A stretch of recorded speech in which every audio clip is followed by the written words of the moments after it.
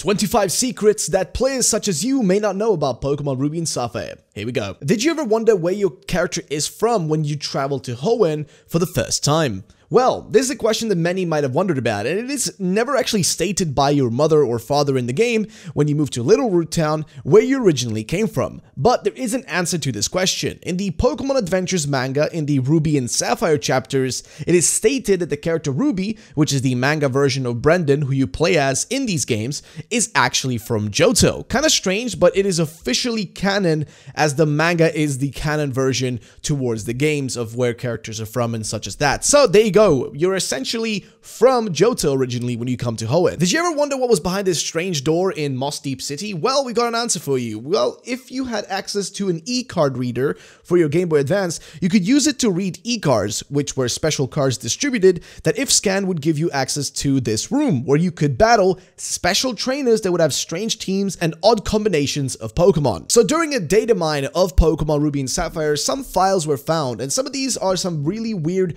unused sprite versions of the Acro Bike, where the player is doing a front wheel wheelie, which is quite odd to say the least. This, however, is never actually used because there is no input for this sort of action to happen in the game. There's no button to press for it to happen, and there's no way to kind of bunny hop to cause this sprite to appear. So it's a sprite that's never actually used. It's kind of just there. Underneath the bridge on Route 120, where you meet Steven, who helps you uncover the Kecleon, which is there, there's a little lake, and in the middle of that lake, if you go down there and surf, there is a tiny cave that you can surf to and access. This is a small and tucked away space that, unless you ever come back to this area in the future, you know, with surf, you could easily forget it even existed, as the game doesn't actually have you ever coming back here for other reasons. This is the Scorched Slab, and inside you can find TM11, also known as Sunny Day. Another interesting fact about this specifically and about the Scorched Slab is that it is based on Ama no Iwato, a Japanese mythological cave, which is said to have housed Amaterasu,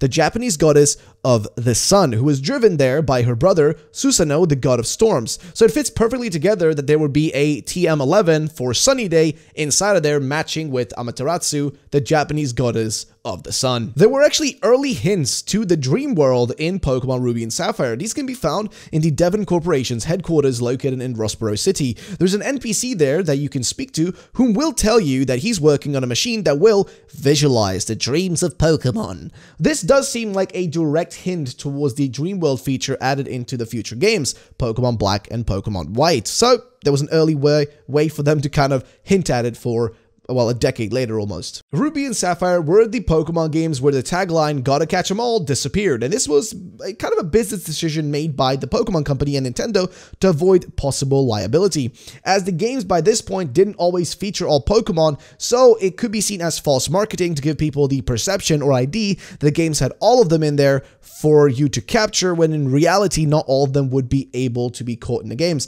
Though Fire Red Leaf Green did try to include all the Pokemon from Ruby, Sapphire, and all the previous generations into a singular game, but the tagline was sort of dropped going forward because of liability. If you completed the Pokédex and finished the whole of Pokemon Ruby and Sapphire, you could be rewarded with a special diploma that you would receive from one of the Game Freak employees found inside the games. But the coolest thing is that you could actually then display this reward in your secret base as a way to show off to others that you had achieved the highest of accolades and had finished the whole Pokédex and all of Hoenn's adventures. So just a great way to show off. There's a weird instance in the museum in Pokemon Ruby and Sapphire that is sort of strange, where basically the museum is taken over by either Team Aqua or Team Magma, where if you don't have enough money on you when you try to enter it, a certain scenario will play out. See, if you don't have enough money, you can't enter it to play out the story.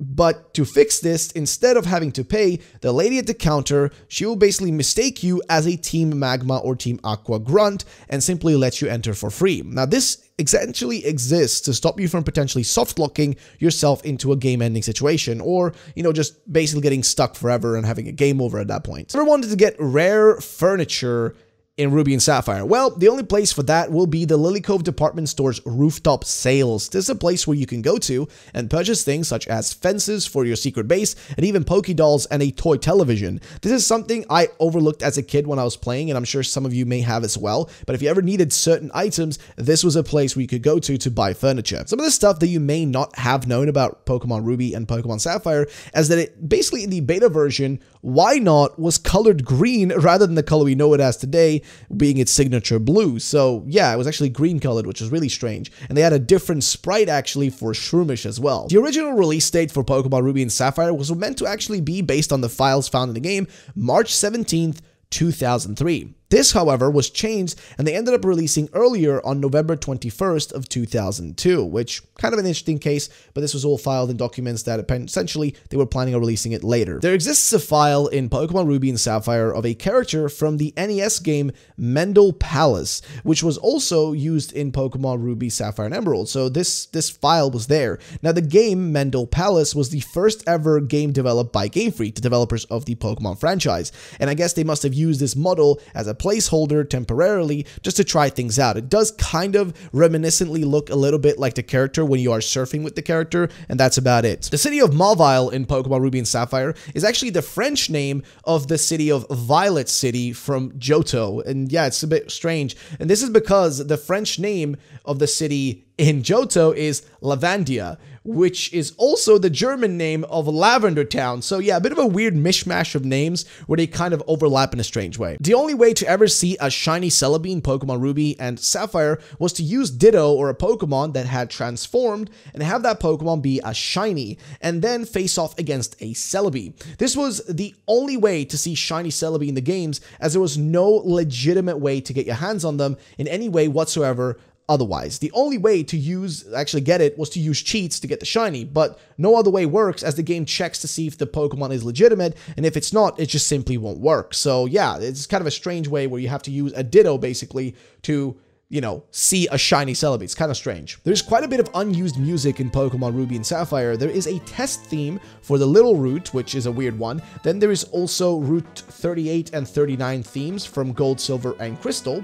But the most strange one has to be that there is the Suicune, Raikou, and Entei battle theme from Crystal in the files of Ruby and Sapphire, which could imply that at some point it was perhaps planned to include them in the game as roaming legendaries for us to capture. Perhaps this was scrapped due to the existence of Latios and Latias already being in there, so it would have been redundant to include a whole nother set of roaming legends, so guess they must have skipped it for that reason. So you may or may not have heard of the berry glitch. This is a glitch that can basically prevent time-based events from occurring, and one of these is the growth of berries, as they use the internal clock to grow. Now, this glitch was so detrimental because it would freeze you from being able to have any further real-time passing in-game events actually happening until a total of 366 days had passed from the day of the glitch actually starting to start counting again. So you would need to wait essentially a year before the actual clock in the game, the real-time clock, would start working again. Now, this would make a lot of things impossible to do in the games, but there was a way to solve this glitch through a patch, a quite weird way to actually patch. You needed to get the Berry Program update, which was included with Pokemon Colosseum, Pokemon XD Gale of Darkness, and the Pokemon Box Ruby and Sapphire box that was for the GameCube. And you would then need to use like these patches or these CDs or whatever to fix the bug by connecting your Game Boy to your GameCube, and Pokemon Ruby and Sapphire wouldn't be need to be in there. By connecting these two, you'd give the patch over to the game. Now, this is due to, at the time, there not being any sort of way to send online updates to fix these sort of things, because this was something very internal in these games that was just really strange. Now, what did this patch actually do? Well, essentially, it just sets, your time played or your real time in the actual game back to before the glitch, which is a bit odd. So yeah, or it sets you, over that actual 366 days so that the glitch won't be in effect anymore, which is really strange. There are 3 in-game trades that you can easily end up missing in Ruby and Sapphire. One is found in Rustboro City, where an NPC wants to trade a Slackoth for a Makuhita. Then there is a trade in Fortree for a Pikachu for a Skitty, and finally, you have Blossom for a Corsola in Pacific Lodge Town. All of these are easily missed if you don't talk to every NPC, and you also may not always end up having certain Pokemon to trade, so you simply ignore it and move on. I missed these all the time. So there is this one weird tile that cannot be surfed on. See, on Route 134, there's a tiny little tile which you can surf on or walk on, just an odd one. And this one actually does come in handy if certain things need to happen, like if you want to perform glitches and stuff. This one actually is really useful, and we'll do a future video relating to glitches in these games. You can get a extra Master Ball. Now you might think this sounds a bit weird because yeah, obviously you can get a Master Ball, but that's only one, a singular one, after you defeat the evil team and whatnot, and you're given that so you can usually catch the legendary. But there is another way to get an extra Master Ball, which is the following. You would need to go to Lily Cove Lottery, which is a lottery where you need to get lucky that your trainer ID number matches up with the lottery number. Now for you to win a Master Ball, you need to have 5 of your numbers on your trainer ID, your digits, to actually match with the lottery. If you don't have 5, but you have, less of them, like let's say 4, you can get a max revive instead. If you have 3 digits, you get an EXP share, and if you have 2 digits, you get a PP up. You can come back every in-game day to try this out for a chance to actually get an extra Master Ball. So as long as you come back, you can always try it out and see if you get lucky and get an extra Master Ball. I think it's a very great way for them to sort of give us extra thingies that we might need. In this case, we need Master Balls. You can get a free Pokemon egg from the weird ladies in the hot springs at Lava Ridge Town. She would give you a Pokemon egg, which when it hatches will have a Wynot inside of it. Speaking of Wynots, ever wanted to visit Mirage Island? Now this is the island where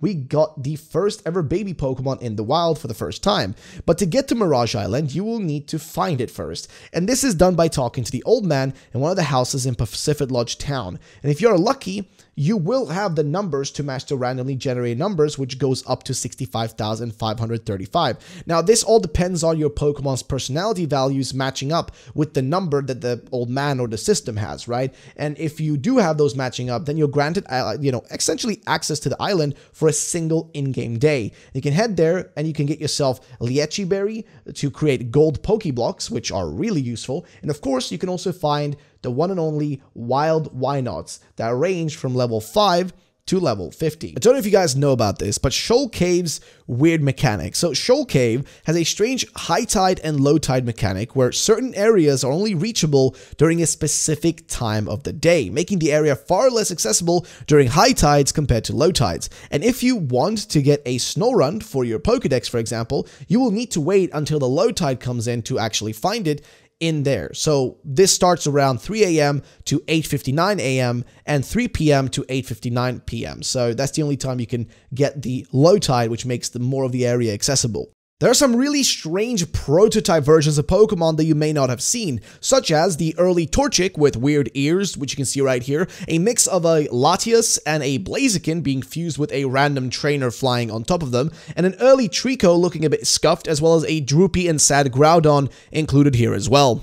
So did you catch the Reggies back in the day? Well, most people didn't, hence why I include this right here. These guys were kind of strange. You see, the Reggie trio that first came out into the spotlight during Generation 3 was only accessible by you as the player completing a certain set of steps to get your hands on all 3. However, due to many players back then not having access to guides as easily, it was hard for most, including myself, to ever capture the Reggies, hence why many ended up overlooking them through their journeys. But to actually get all of them, you had to go through a process, and on the screen you'll see sort of all the methods you had to do for each individual one. If you want to know more about that, you can always check it out on the internet. So this one is a bit strange, but it has to do with the battery in Pokemon Ruby and Sapphire, which is a CR1616 lithium battery, which eventually will run out of charge. These things do run out, and when it does, you may get a message in the game which notifies you that your internal battery has run dry. If this happens, nothing major will happen to your actual save file besides that certain events will no longer occur. So this is similar to the berry glitch. So any events that kind of relied on a clock-based system will no longer function.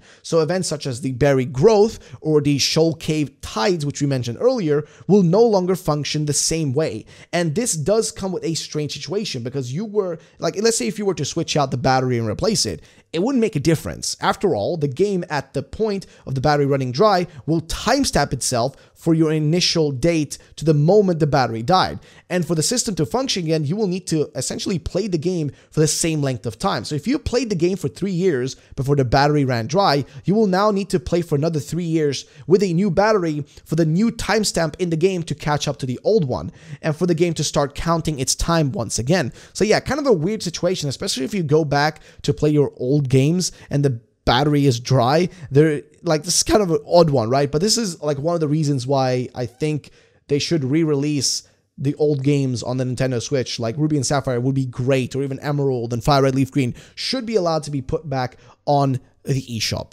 That's it. Thank you for watching. We'll be doing Gold, Silver, Crystal next, most likely. We'll see.